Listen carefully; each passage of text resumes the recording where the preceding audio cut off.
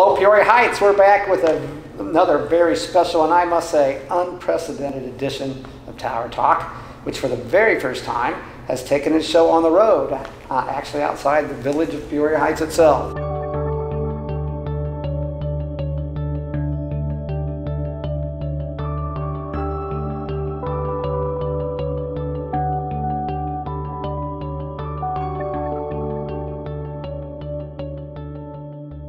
We are so happy to be today at the Peoria Riverfront Museum in downtown Peoria. Specifically, we're in the new folk art gallery here, and we're even more pleased, if that is possible, to have as our guest the inestimable John Morris, CEO and President of this fine institution. Welcome, John. Glad to have you. Thank you, Mike Bailey. It's a pleasure.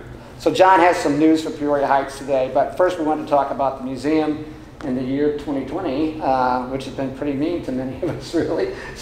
But let's get started. John, tell us about this place, which bills itself as, I quote, the only multidisciplinary museum of its kind in the nation. So tell us a little bit about this place and why you think Central Illinoisans should be spending as much time as humanly possible here when they get the chance to do so again. Well, just like Peoria Heights itself, which is unique in the nation. It has Grandview Drive, it has the best little shopping and restaurants, has beautiful homes, it's got a variety of, diversity of residential life, and for a town of 6,000 or so, it's one of the most incredible little villages in the whole country. We're going to hire John as ambassador. Well, part of the museum's role is history, and I can tell you, it's really special, and it's not just sort of the jurisdiction, the political jurisdiction of the Heights that makes it special, because there's all kind of drama and stories behind that formed and so forth. But I remember as a child, the fire hydrants were all painted like little animals and things. Yes. I think it was one of Bill Rutherford's many brainstorms, but from the tower, only one of its kind and so forth. So it's an honor to sit down with Peoria Heights today, because the Peoria Riverfront Museum, much like the Heights, is unique among all the towns and villages of the country.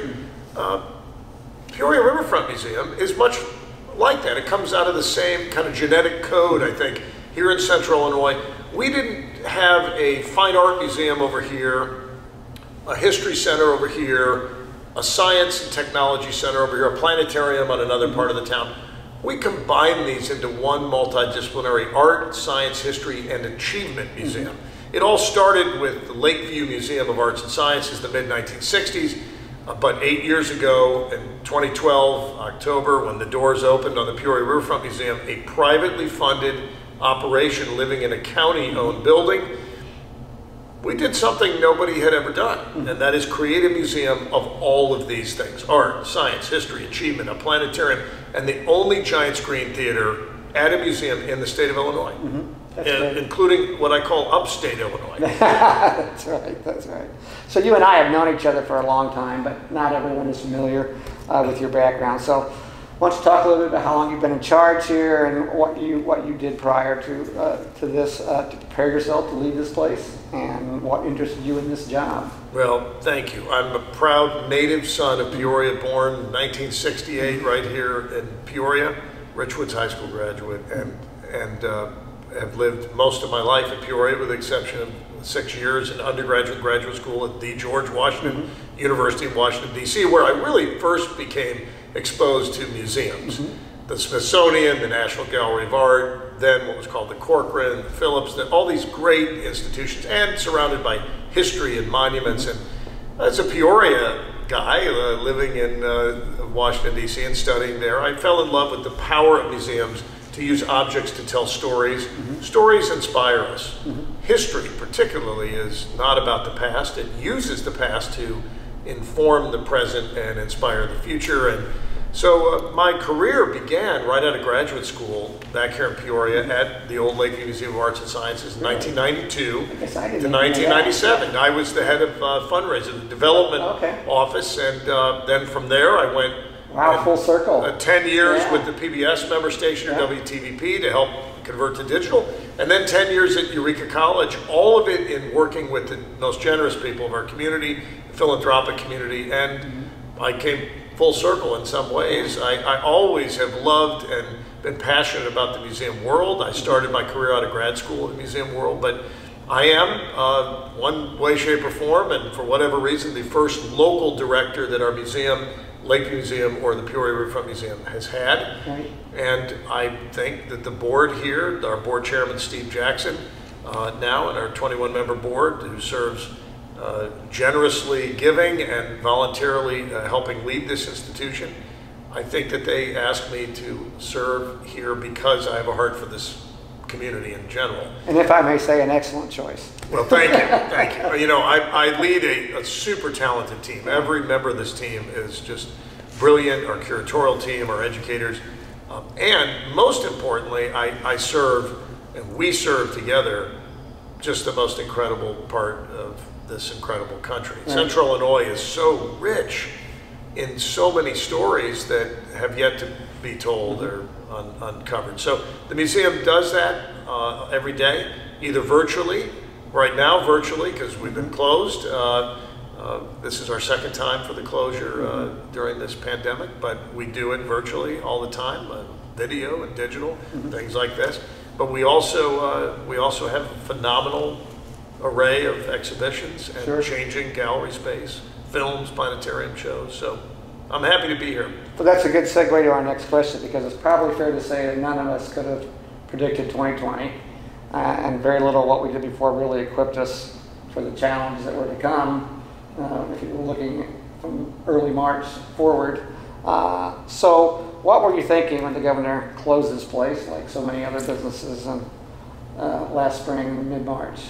Well, let me answer this question in a totally maybe unexpected way. I'm going to give you a few of the positives. Yeah. Although this is a global pandemic resulting in death, destruction to the economy, and other things. Let me give you some positives that it did for us. We had already launched something called the Digital Initiative. Our goal is to engage our stakeholders, our students, our families, those enthusiastic about museum content on a daily basis in ways that meet both their interests and their needs. Those are different sometimes. So we had already started some YouTube programming, some live streaming. Our Facebook page had grown to 18,000 followers, one of the largest of the nonprofits in the whole area. But what COVID shutdown did for us was we had our toes in the water of digital communication. It just pushed us all in. We had a meeting the very next day after closure of this museum. We went around the room, we came up with at least 12 ideas, all of which were implemented for new programs. We started a program called Objectively Speaking, in which our curators went back in the vaults or in the galleries and talked about the story behind a sculpture or a fossil, minerals. Objectively speaking. Objectively speaking. We had a viewing room, live streaming programs where we actually addressed great works of art in other collections from the Frick Museum in New York and other places. So, you know, that's one positive, is that it's accelerated our digital initiative, and I would have to say we're one of the most active, for a small staff, 28 full-time people, we're one of the most active museums on the digital front of any. The other thing it did is it forced us to really look at our student programs differently. We had launched in my first year on the job, 3.5 years ago, something called the Every Student Initiative, in which for Peoria and now East Peoria schools, and we're hoping to add the Heights, and add other school districts in the area, but for those public school districts, we had field trips, curriculum-related field trips for every K through 8th grade student, paid for by generous donors. What this did, the COVID shutdown, is canceled those field trips, but we have now been able to offer free passes for students to bring their entire families for free. We've also gone virtual on our Every Student Initiative, curriculum-based learning, have virtual tours and so forth. So there have been some positive responses. What else do you do? Well, that's right. That's right. What else? You put one foot in front of the other, right? You keep moving forward. So, so overall, what has been the impact on the museum, though, of having that much time off? I know you'll be open on July 1st for a time, but I guess my question is how you've made a go of it without people walking through the turnstiles. You know, it's incredible because we were closed for 3.5 months, and yet we ended our fiscal year, the second strongest fiscal year of our eight-year history. It's well, then how did you manage that? There's one answer.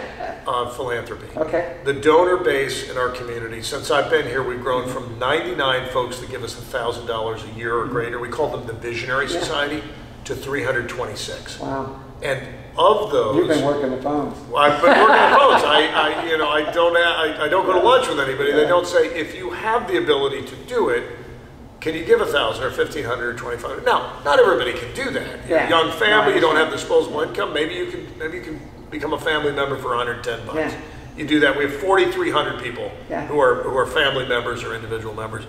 But the big donors, some at 50,000, 30,000, 25,000. We've got 50 donors now give 10,000 or more per year. That's great. So that's the way the museum is able to do virtual programming, able to do collections and exhibitions, able to redo galleries like this. And we've also been very controlled in our expenses. We've reduced our marketing expenses down to virtually nothing. When you're closed, you don't need to market folks to come in, and we've been very, very careful, but we've held on to every single full-time staff member. Well, I was going to ask my next question, so you did. Yeah, no staff reduction. That's great. Staff here has taken a hit. We've taken 2 weeks of furlough, starting with me, and everybody unpaid furlough for 2 weeks, one week now and 1 week in the next 6-month period. And that saved us some money, but we're a $5 million annual operating budget. That is inclusive of the value of the building, which the county owns. Sure. But every dime of this place, from an operational standpoint, comes from private contributions or earned revenue at the gate. So when you reopen on July 1st, how did that go? So July and September, 5% attendance year over year. Oh. Not 50%, 5%. Right. 1/20th the number of people coming in.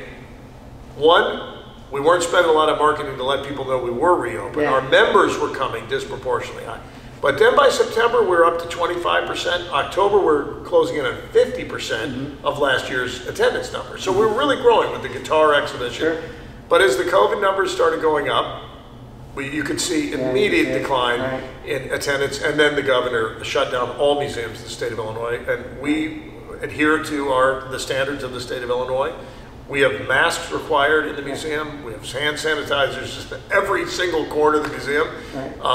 Social distancing required. We're very careful, but like I said earlier, we have to control the controllables. There are a number of things we can't control, but what we can control is our level of gratitude for our donors, because without them, we wouldn't be sustaining. Well, speaking of masks, I do have to ask you about who masked the God Bless America sculpture out, the giant Gothic inspired Stuart Johnson. That's right. 26-foot tall. So is that some prankster? Are you responsible? Well, Mike, a lot of people said, John, great job putting that giant mask on. I did not do it. We don't know who did it. We have security cameras everywhere, but when the museum was built, that particular pad, it's a little blind spot. So we actually went back out of curiosity to see who put a ladder up. So you literally have no idea. We no idea. You're not even winking me. No wink. I still don't know, but I will tell you this. Because it's a tall. The mask, 26 feet tall. The mask is about 4 feet across, and they used electrical wiring actually as the hook, and it just fit perfectly on there. And the farmer, the male figure, had ears, so they could hook it on. The female figure did not, and I think so she didn't get a mask, and I got a lot of hits on that. People said, "Why didn't you mask the one?" Well, we didn't. We made the decision to leave the mask up. But then Stuart Johnson's foundation relocated the sculpture according to our plan contract. So we're very pleased. Recently, we facilitated the return of the first Stuart Johnson sculpture, Return Visit, the Lincoln and the Common Man, has just landed in Washington, Illinois. And that's we're happy to facilitate that return of Return. I was going to bring it up because I know you had a very direct hand in making that happen. So, what are we going to get in the Heights now? We have to go through the collection and see what you got that we can borrow. Well, the thing I want to get in the Heights more than anything is I want to get a relationship going with the families and the residents of the Heights, even more so than we have now. We've got hundreds of members that are connected to the Heights, but we really need to set up a school relationship like we have with Peoria and East Peoria schools. So we'll work on that. But we are bringing some of the most incredible exhibitions that we've ever been able to bring. This spring, Ken Burns, the documentary filmmaker, Civil War, jazz, baseball, yeah. national parks. It's great. Ken Burns happens to be one of the most important quilt collectors in the United States. Yeah. Private collection of quilts. He's never done a documentary on quilts, but we are one of 3 museums in the country to show his private quilt collection, so I'm pleased about that. We're working with the Chicago History Museum to bring one of the most important railroaders photography exhibitions ever. That the Chicago History Museum organized about 5 years ago. Bon French, who's a native Peorian, lives in Chicago, former chairman of the board of Chicago History Museum, is helping to facilitate that, and it's really going to be very special. And then this summer, we bring the biggest exhibition in the history of Peoria, the T-Rex, the Ultimate Predator. Right. What's special about T-Rex, the Ultimate Predator, is it comes from one of the largest museums in the country, the American Museum of Natural History in New York City on Central Park, the Night at the Museum. Oh, okay, sure. Okay, yeah. So they are the discoverers of the T-Rex. They're the ones who their scientists initially found the T-Rex in North America.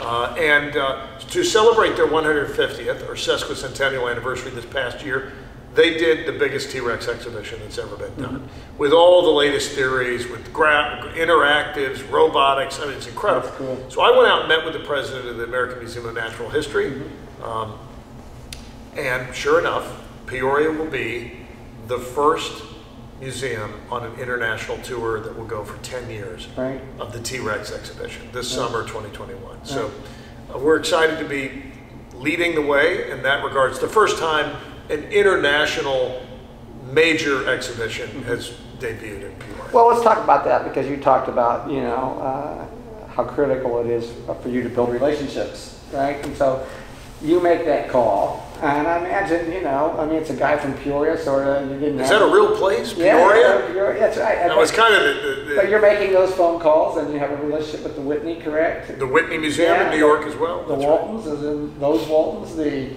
Bentonville, Arkansas, the Walmart Waltons. fortune, Alice Walton is involved with our museum now as well. So it is all about relationships, and we've been building some very strategically important relationships. And how do you see that being a benefit to the people of Central Illinois as we move forward? Well, this is all going to be over. Yeah, the first big way that Alice Walton's involvement through her Art Bridges Foundation that she founded. She's the wealthiest woman in the United States, so estimated net worth $53 billion. So she's writing checks to the Peoria Riverfront Museum through her foundation. Wow. So this is importing philanthropy. Yeah. If we were creating a new business here that sold widgets, and the widgets were being sold all over the country or the world, such as Caterpillar selling its products all over the world, that money comes back into our economy.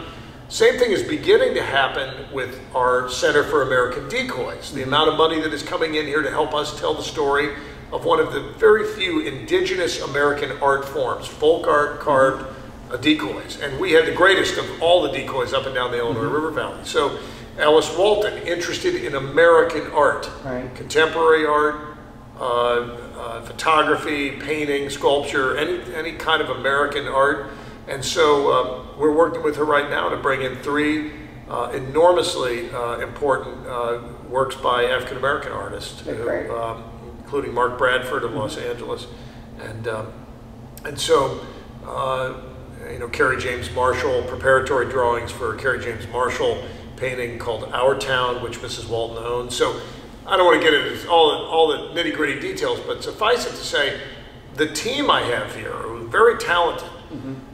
The curators, Bill Conger, our chief curator, and his team, Zach Zetterberg, the Center for American Decoys, and Lottie Fittis, history, Renee Kerrigan in science, the planetarium, and just the whole across the board. They are constantly working to give us relationships that we would never otherwise have in Central Illinois. Recruiting philanthropy, recruiting the best art and science, and the best entertainment possible. And one other way we're doing this is we have just hired one of the leading authors and scholars on classic Hollywood.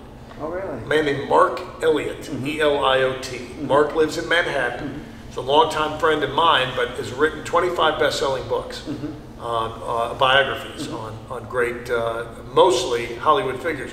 Mark is going to be our resident curator here, and from Manhattan right now, he's curating what will become a weekly classic Hollywood film series, starting with the bridge on the River Kwai, on the waterfront. He'll do some foreign films, some classic American films, and he's going to bring a level of film experience on the only giant screen theater at a museum in the whole state of Illinois, 70-foot wide giant screen theater. So that's another way that we're bringing some talent in that, you know, we don't have best-selling authors on classic Hollywood figures anywhere in central Illinois. And at Mark Elliott's level, there are very few in the whole country. Well, you certainly did not sit still here during this downtime. I mean, and you can see around. Redone this beautiful folk gallery. You've got great plans for the IHSA exhibit. And there's going to be a facelift there. So talk about some of the things so you've already done and that you have envisioned. Yeah, the next big thing, I think people will be surprised when they come into this museum with the changes that have taken place.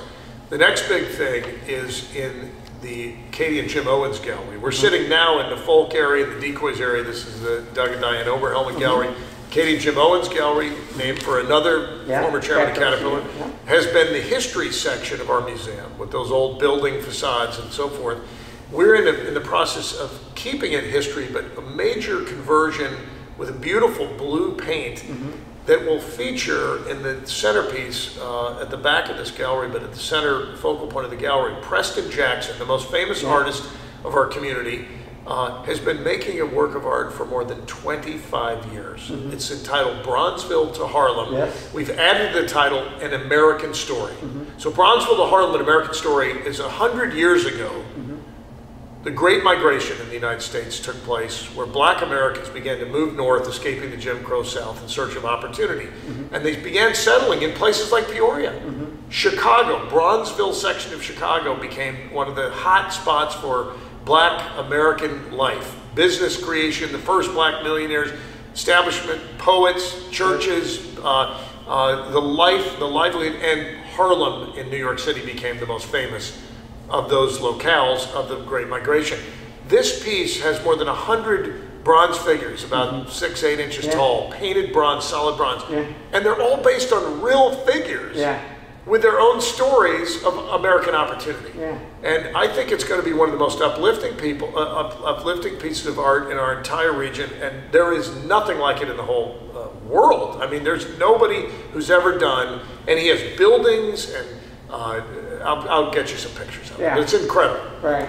Well, you've done a really fantastic job of really adding to your art collection here. I know you mentioned Preston. I know Lonnie Stewart's got the Stein in front of him. Lonnie Stewart's incredible. He's a great, generous supporter, visionary society member here, but also one of the most preeminent artists of our region and one of the most preeminent personalities. Lonnie's a dear friend of mine and of this museum, and he made this enormous 9-foot tall bronze Stein to commemorate our relationship with our sister city, Friedrichshof in Germany, one of our sister cities. And it sits in front of the museum right now, and every day I look out there, even since we've been closed, and I see people stopping, walking around and taking pictures of it. Lonnie's doing a big piece for Peoria Heights. He's Teddy Roosevelt. What a wonderful addition that will be. Lonnie Stewart's piece. And it's enormous. I mean, it will be unforgettable. And TR's visit to Peoria and his reflection of the world's most beautiful drive on Grandview Drive, it's an important part of history that until that sculpture, I'm not sure there's been kind of a punctuation. And that's going to punctuate it. Lonnie's such a talent. So you recently had Peoria Heights officials here. I know the mayor was here recently. And so what did you talk about? I know you got something coming up for... Last year we did a Peoria Heights Day, a free day at the museum, and we're going to do another one. The date will be set soon, but we can't do it now. We're closed, but as soon as the coast is clear, we're going to do free admission for all Peoria Heights residents, and we want to really build that relationship with the schools and the residents of Peoria Heights. We feel like there's a kinship with Peoria Heights, in fact, we see John quite a bit in Peoria Heights. I run across you all the time at the Betty Jane Brimmer Center for the Performing Arts, for example. Kim Blickenstaff's a fun guy to be around. And Kim Blickenstaff is amazing, and as we have discussed, Mike, his interest in Peoria Heights is really to his credit, because he's found the jewel, but it's also to the Heights credit, because Kim Blickenstaff doesn't invest lightly. I mean, he knows that the makings of greatness and the continued makings of greatness are found in the village of Peoria Heights. And I think it's good for everybody in the whole region, the city of Peoria at large and other communities, to see the way that Heights, Mayor Phelan is doing a phenomenal job in my opinion. You've got great village board members, Beth Kazam, Elizabeth Kazam is a long time involved with this museum and other places in the community, and there are many others in the Heights. But Mike Phelan he's quite a force of nature. I know they're all eager to collaborate with this museum and find ways that we can do things together, you know. And it kind of brings me to my next question and my final question, because we want to wrap things up. So, but I wonder if you could tell us how you view the mission of this place, its role in the community, what it is and what it can become. Inspiration, period. A community that seeks to inspire each other and be inspired by each other is a community that's going to grow in its economy. It's going to be more civically engaged and active. It's going to be more thoughtful in the way it raises its families and children. It's going to attract businesses. It will be confident. A community that knows itself has to have some authentic reason to know itself. 18,000 years ago, when the moraine broke on that glacial lake that was in northern Illinois, and a massive wall of water rushed through and formed the Illinois River Valley in an instant, in an event geologists call the Kankakee Torrent. And the Native Americans have been here for 3 times longer than the pyramids of Egypt. And the French settled here first in the entire, really in the entire Midwest.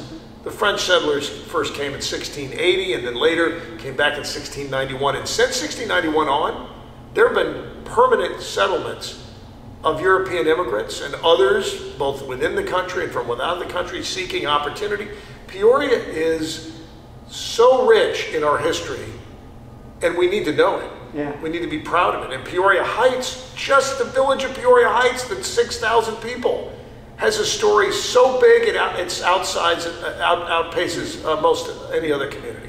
So anyway, I'm proud to be from this region. I hope that other people are, and this museum seeks to build confidence, spark learning, and unleash the full talent and genius of every individual. You have to know where you've been and know where you're going. So that wraps up another Tower Talk today. Thank you to John Morris, CEO of Peoria Riverfront Museum, for being such a gracious host today, as he always is. And most of all, let us say that this museum may showcase history and sciences and the arts and achievement, but it is a place that is very, very much alive, and it belongs to all of us in Central Illinois, and we need to make much greater use of it. And so I encourage the good people of Peoria Heights, when we have Peoria Heights Day, but on any other day, please stop by for a visit. You'll be very happy you did. Stay tuned for more information about that. And in the meantime, happy holidays, everybody, and until next time, thank you.